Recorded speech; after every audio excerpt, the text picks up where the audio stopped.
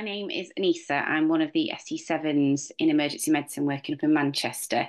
I'm also a member of the Royal College of Emergency Medicine Global Emergency Medicine Committee.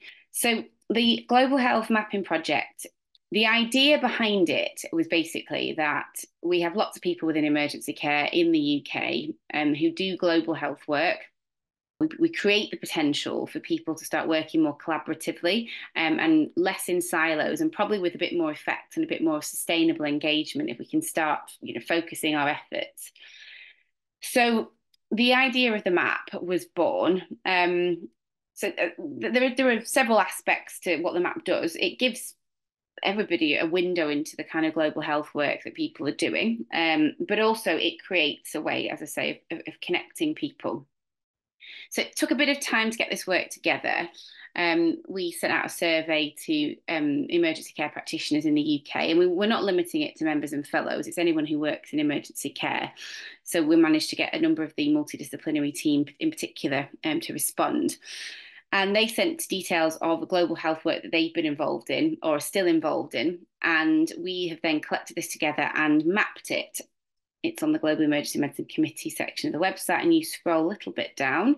There's a bit of an introduction to the map, and then there's the map itself, which you can get to by clicking this link here.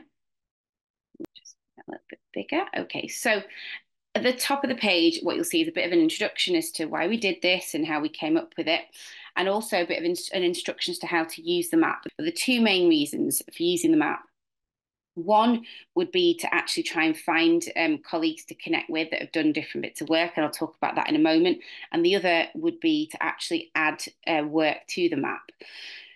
In terms of adding work to the map, we really want more to be added. Now, there's a lot of points, as you can see on the map already. We'll have a proper look in a second. But this is only information that's been supplied by around 90 people. And we know that there are many, many more people in UK emergency care doing global health work.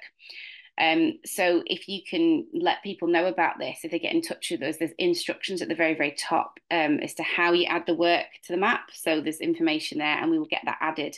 And that will just basically, make a richer pool of people that people can connect with. But as far as actually connecting with other people, so how you use the map, well, you go and have a look around, and it may be that what you're looking for is a specific country that you may be interested in, let's say Ghana or Nigeria. You go and find that country, and you look to see if there's somebody in the UK involved in emergency care that's actually been involved in a project in these countries.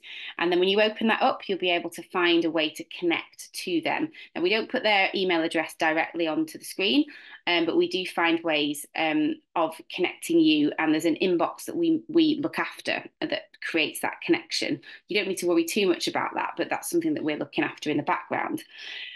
You may also want to approach from a different perspective. Let's say you started working in somewhere like Leeds and you're interested in global health, and what you want to do is find colleagues in Leeds who are involved in global health in some way. So you go and find Leeds, and you'll hover over that area and again have a look and see what projects people are involved in and get in touch with them that way. So let's have a little look at the map itself. We can actually make it bigger. We click on it and make it bigger. You can see it in its full glory. Now, moving around, it's fairly straightforward. You just drag yourself around, you zoom in, zoom out, how you might do. It depends whether you're using Windows or a Mac, how you do that.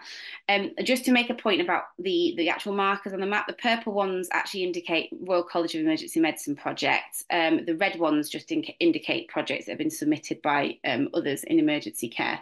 Where you see the numbers, that purely means that if you zoom in, you're going to get more markers. As you can see from this, you have a link here to somebody that's based in London that's doing some work in India. So if you want to connect with them, or you want to find out where they work in London, you click on number 228, which is their marker in London, and that will take you to this person. Now, it doesn't, as I say, it doesn't name the person, but because you know the number of their project, you can connect back to them. So if you want to go back to the project in India, so there's 205, which is a different one.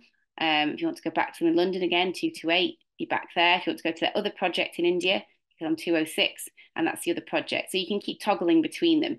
And in that way, you know that you've got the correct number. and you can get in touch with us and link to that particular code. Now, our job is when people get in touch with us, following those instructions that I showed you on the previous page, we then link people up. The only thing that might change about the map in terms of, or in the immediate term, is that some of these markers that are red or purple, now probably not the purple ones, but the red ones might turn grey. All that means is that this is a legacy project, so that this work was done by somebody, they've inputted it onto the map. If the marker goes grey, it just simply means that we're unable to get in touch with that person anymore. But at least we've left the information there, so you get an idea of the breadth of the work that people have been involved in. Okay, I think that's probably everything you need to know. I would just encourage you to have a look at the map, have a play around with it. Please, really importantly, share this with colleagues, especially obviously those colleagues that are interested in global health and want to get in touch with other people, but also those colleagues who have work and you know that they've got work that they could contribute to this map. It's really, really important that people are able to connect with each other. It's really important from the perspective of mentorship. Some research that I've been involved in recently, one of the big things that came out as a barrier to people's engagement in global health was being able to access that mentorship and support.